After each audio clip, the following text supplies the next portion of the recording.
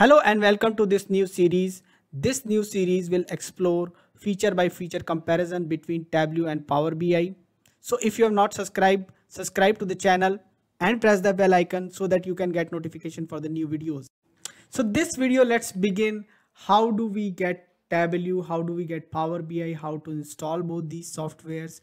What kind of licenses they have? Very brief look at it. So Power BI, what you can do, there are two options which we are going to explore. So one of the option is very simple. Go to any search engine and search download Power BI desktop, and you will get a link for this one, and you can go here, and from Microsoft side you can download the Power BI and install it on your system. So you can press download and it will actually download the software. So it will give you a choice for set up x64 exe or 32-bit. My system is 64-bit, so I can download this one, but I have already have Power BI installed on my system, so I'm not downloading. You can actually go to the next step and actually it will start downloading. Okay, so it's downloading now. So the other option is basically, which I feel is a better option in case of Power BI. Open your Microsoft stores and search Power BI desktop out there, and once you search, let's say I want to search Power BI desktop, you will get a you will reach to the Power BI desktop and you will get a install icon here. First time installation, install on my device, that's the option. And once it is installed, you will get the launch option. And this is better because in this way, if you install Power BI, Power BI will automatically updates. But if you are an organization which want to update Power BI all of them together only when you want, then better option is download and install. And I have a blog where I have given most of the useful link for Power BI. You can refer to that. I'll also try to put that link out here. Now, in case of Tableau, again, you can search Tableau online, and then on the Tableau website, basically, if you go to the Tableau website, you have an option to download Tableau. So let me open Tableau website. So I'm going to search for Tableau.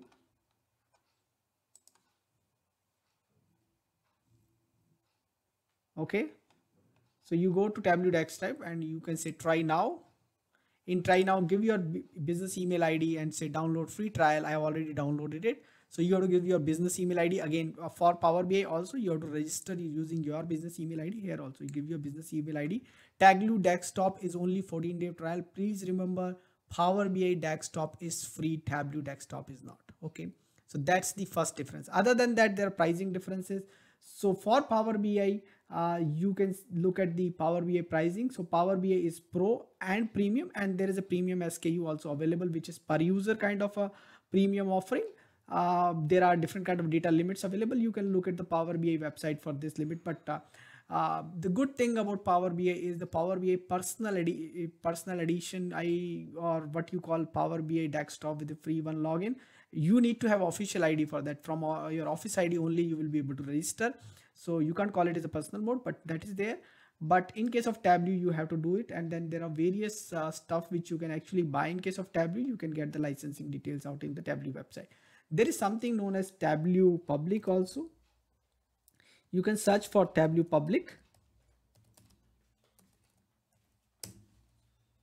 and download Tableau Public if you would like. But here the step-by-step comparison which we wanted to do, we don't want to do it with Tableau Public, because what I think Power BI desktop, which is free, is comparable with Tableau desktop, which we are going to do. So if you wanted to use the free version, you can go and download the Tableau Public, or you are a student, then I think you can get it for a longer period of time.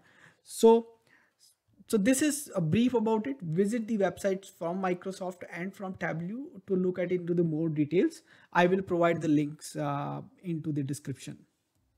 So I have double click on my downloaded file and I checked this box to install it, and then you can press the install. And I'm right now not going to install it because I already have installation done. So I'm going to cancel it, and I'm going to open both Power BI and Tableau and going to show you what all is there for you. So just once I am able to open it, I'll continue this video. So I have opened Tableau and Power BI. So Tableau is asking me for registration because I already have my Power BI registered. So you can see my name here. But let's begin that process. I'll tell you the Power BI registration process also with your official email ID. So let's, for Tableau, let me click on start trial now.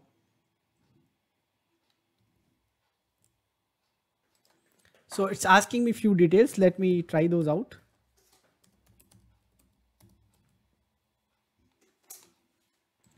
So I have given all the details and Tableau right now is trying to register my account. Registration is completed. So let me continue. Meanwhile, while the Tableau desktop is opening, what I've done is I have logged out of my app.powerbi.com. So basically, if you go to this sign in link, Power BI, there is a sign in link, try for free. If you click, this will be the link which is opened. And now because I have already signed in from my email ID, so if I give my email ID and say sign up, it's going to take me to sign in page, not with this one. So what you can do here is give your official email ID and press the sign up and follow the step. You have to provide certain information. After that, it will get registered. So here, what I'm going to do is I'm just going to log in with my email ID. And once I log in, I'll show you. So no need to sign up because you are already there. Got it. Okay. And it is going to take me to my email ID and login password. And I am already inside the Power BI app. It's fine. So let's see what happened in case of Tableau. So in case of Tableau, again, already purchased, or I'll say start the trial now. So I'm going to say start trial now. It's again asking me the same information which I filled in. So let me fill in this information. So what I realized that I have to cross that one, and if I was filling, it was saying your trial has ended. But I closed that box and I was able to see this. So this is the first look of Tableau. How does it look like? And I can see the options to add the files and everything, which I'm going to do here. And let me go to the Power BI, and Power BI also on the first screen.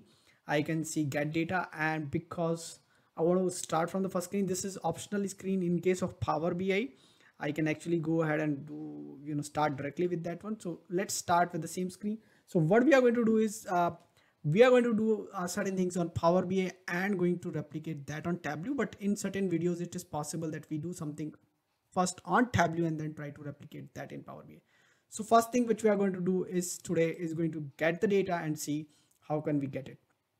And today we are going to get it from Excel sheet. So I have an Excel sheet which I'm using there, and I'll go to my Power BI, and in Power BI I have this data. Under the data I have this retail configuration data. So let's see, sales data, detail data, which let's see which one is smaller. So this is pretty big, but let's use the sales data used in videos.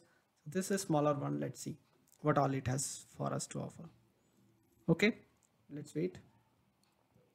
Let Power BI load this data. So I have 4 tables out here, and I'm going to take all 4 of them here in Power BI. So let me check 1, 2, 3, 4. I'm not going to do modify. This is star schema data, and I'm not going to do any changes. And so it is suggesting some table. We might have named it a table, but right now let's take it up whatever it is giving.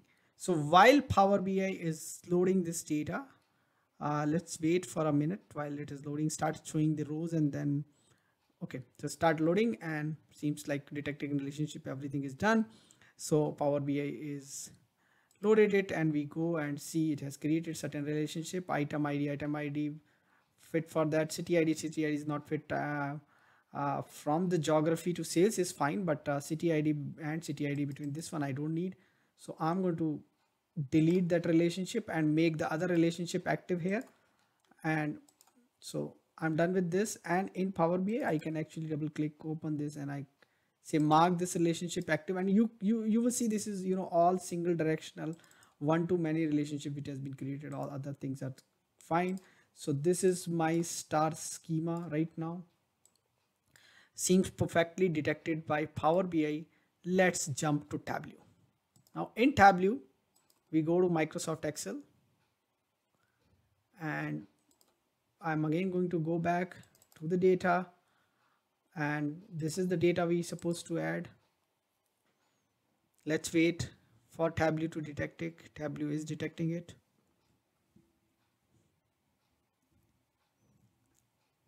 Okay, again same for stuff. Okay, let me drag customer out here.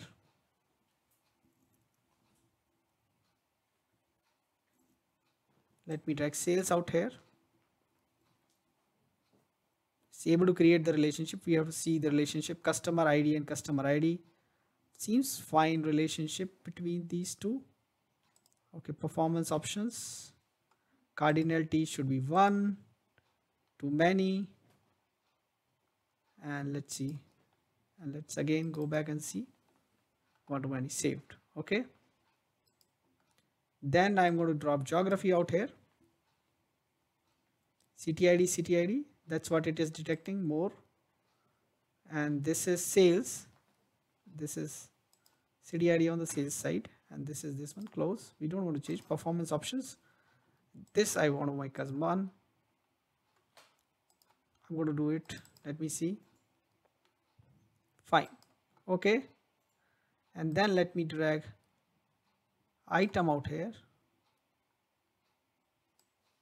Now I don't want this relationship. This relationship is wrong. So what I'm going to do is I'm going to drag back it here, and from here I'm going to take, and this time let me do it like this and let it open item ID. Item ID, the field seems correct, and sales is many and item is 1.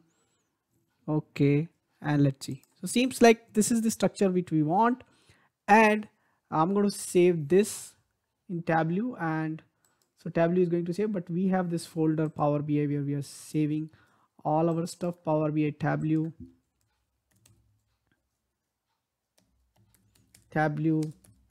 book 1, save.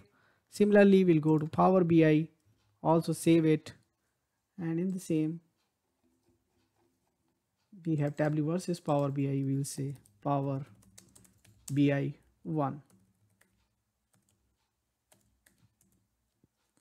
So we saved our content, and what we are going to do is simply let's try to bring one visual on both of them, and then we'll see. So in Power BI, the way is you drag something from the table or something from dimension table. So I would like to create a bar visual, so I can actually go ahead and click on a bar visual. I'm going to make it as a full bar visual. I'll tell you why. And from customer is a bigger dimension. Item, we have a category which is very less value, so I'm going to drag a category. It's not going to show anything because there's no value, but what I'm going to do is here I have this quantity column, which is can drag here, or I can drag it into the values, and if I drag into the values, you will see by default it has taken the sum. Okay, so the first visual has been created in Power BI. We have taken the help of visualization. Now we are going to go ahead and try this out in Tableau. Let's save it. So while it has saved it, and now in Tableau we'll go to the sheets. Okay, and in sheets this is much more see here it is typically one sheet, one kind of a visual, and you can see this classification which has already been done. And in Power BI, if you also see, some of these things are already been identified. Like in geography dimension, it has not identified state, but you can actually go ahead and data category, and you can call it as state. So we don't have a state, so I'm going to go to city, and I'm going to call it as city. Okay, and let's see if we have a state and provinces is there. I missed out. Okay, fine. So you can do, even if it's not recognized, you can go ahead and do it. And similarly, other data types, you can see that Power BI, if you click here, you can see these things have been identified out here. And aggregation, you can also see same thing in the Tableau. Also you will be able to see. Now in case of Tableau, you see these things have been actually differentiated in 2 parts. So basically aggregate column which can be aggregatable and which are not aggregatable. Tableau do draw a line in between that. So this is, you can do a count, and these are the things. And then so we know we need quantity, and we know this one, so we can simply do it. And so I click here, and let me see. So what I don't see these options are enabled. So what I'm going to do is I'm going to drag category here, and category, let me simply drag it and put it here somewhere. Okay, so category, it has converted into table now. And let me also drag quantity, and I'm going to drag in between. I'm not sure if row or column, so just dragged it. Let me drag it again. Okay, so I got it correctly and the quantity came here. So I should have dropped here and then row and column. So basically this is kind of pivot. You have row, you have column, you have values. And let me now make this as this visual, or let's say this visual, and this is another visual which we have. So this is not applicable. So we have this visual which is applicable out here. So we have created this visual and other. So Tableau will suggest you the visual which you can actually is more suitable, and then there is a sort, ascend and descend. So these are the options which we can play around. So basically it's right now sorting on the value, and quantity has automatically, if you see, come to the column. And we have a few more options out here which we can see. Similarly on Power BI also you have option for sort, ascend and descend out here. So sort ascending, sort descending is there. I can go ahead and play around. Fine. So we have loaded the data in Power BI, in Tableau, created our first visual in both the tools, and we will continue that. Suggest what you wanted to see in this particular series.